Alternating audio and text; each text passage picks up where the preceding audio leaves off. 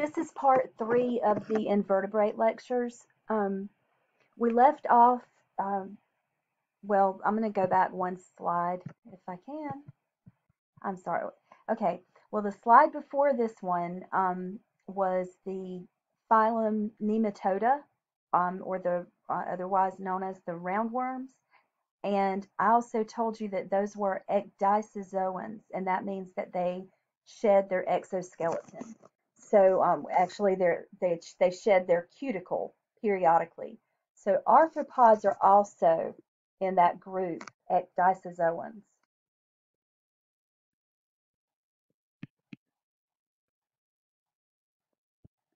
And I just wanted to make sure that I said that. Um, but what the arthropods all have in common, there are several different classes that we're going to go over, but they all have jointed appendages. Um, this horseshoe crab has a cephalothorax. Some of the arthropods have a head and a thorax that are separate, but some have a head and a thorax together. The thorax is like the chest region. So a cephalothorax is a head and a chest all together as one segment. The hexapoda, hex means 6. That's the number. A hexagon has 6 sides. So um, the insects have 6 legs. And so the hexapoda is the subphylum Insecta. And so let's look at this is a looks to be a bee. Definitely has a complete digestive system, mouth and anus. Um, the nerve cord is a ventral nerve cord. It's got a cerebral ganglia, so a primitive brain. Ventral nerve cord running along the uh, underside or stomach side, I guess you could say, and um, 3 body segments, a head separate from the thorax, and then an abdomen. Um, a crop for grinding, spiracles, which are openings for the trachea, so a more advanced respiratory system, and then a dorsal blood vessel, which has um, several hearts. So each one of these kind of swellings in the blood vessel is actually a pumping miniature heart. Okay, so the Myriapoda, subphylum Myriapoda, are the millipedes.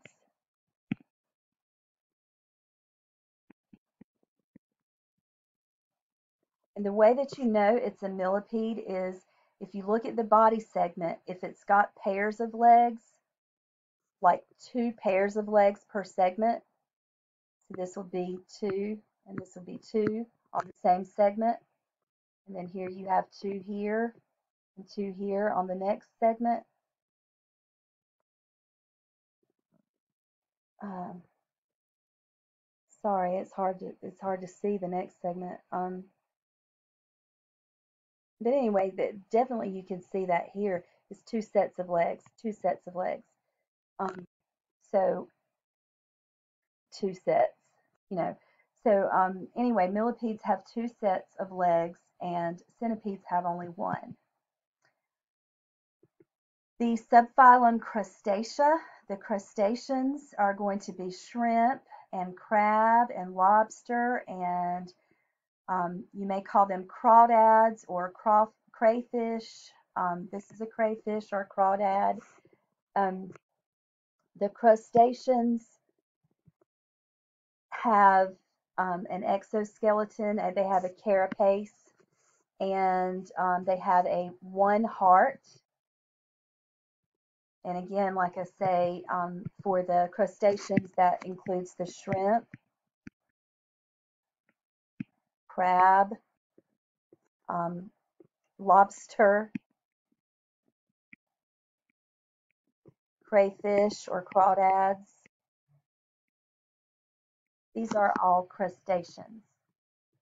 Oh, and another crustacean that we have in lab is a barnacle. And a lot of people don't realize that barnacles are actually crustaceans. The barnacles that grow attached to boats that stay, remain in the water for a long time, and attached to the fishing piers and things like that. So arthropod appendages, they may have biramous or two-branched appendages, or they may have one-branched appendages. This is a insect leg, which has one branch, and this is the leg of a crayfish, which has two branches.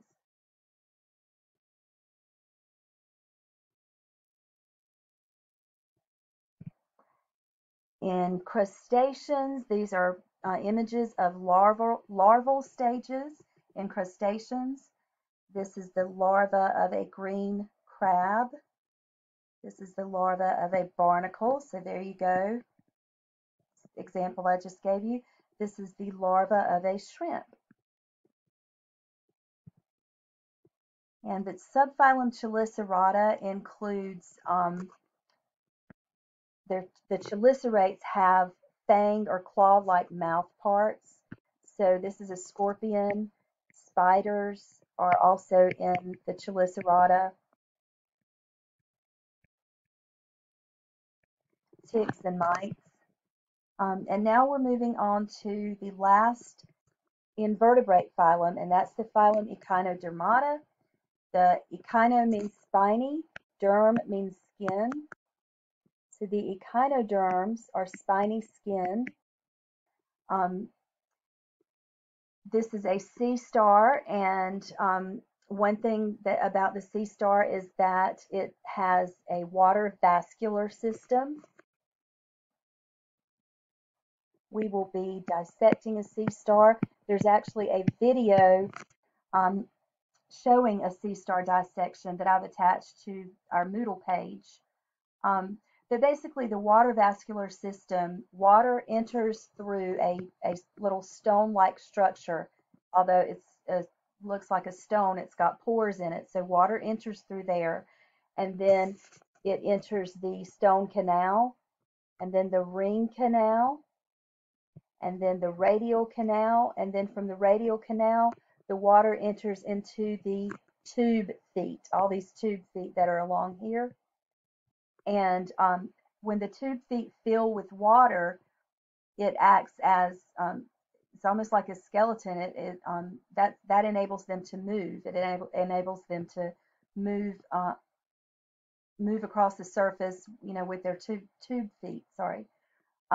Every arm has digestive glands, and you can find gonads in the arms or the rays.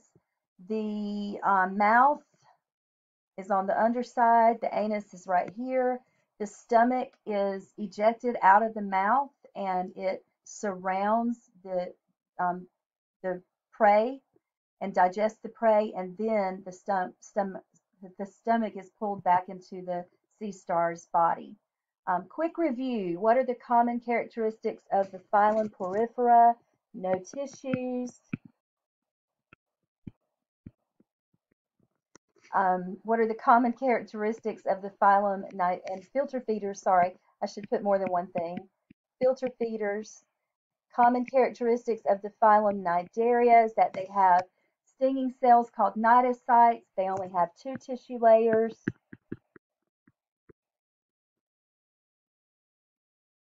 The common characteristics of the superphylum Lophotrochozoa. I'm glad that came up because I think that is something I did not go over with you. The protostomes, I know we talked about the protostomes, are divided.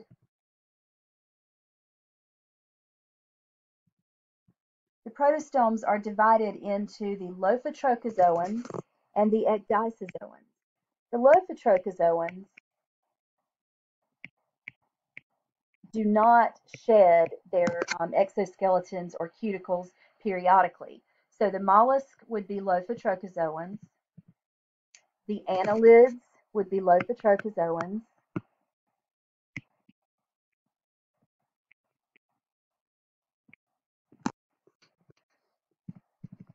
And let's go back to it. Sorry, I didn't mean to do that from current slide. Okay, to the questions. The common characteristics of the superphylum Locotrochozoans, they are protostomes.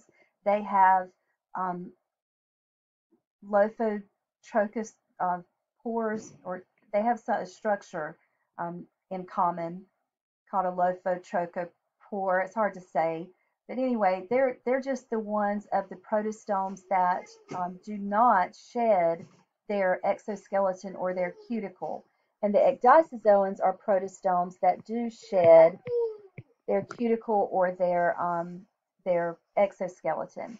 And the deuterostomes, the mouth forms second, the anus forms first. So deuterostome means second mouth. And the chynoderms are deuterostomes along with the chordata.